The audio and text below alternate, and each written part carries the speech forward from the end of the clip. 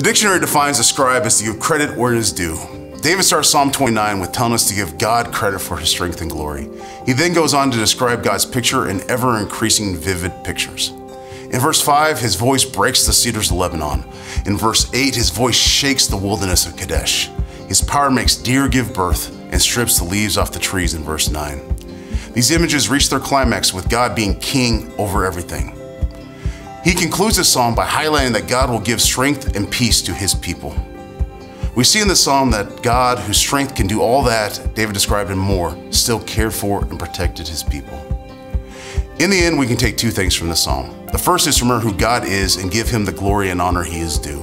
The second is that God, whose voice can shake the ground and strip leaves off a forest, will also strengthen and give you peace. That is truth for you.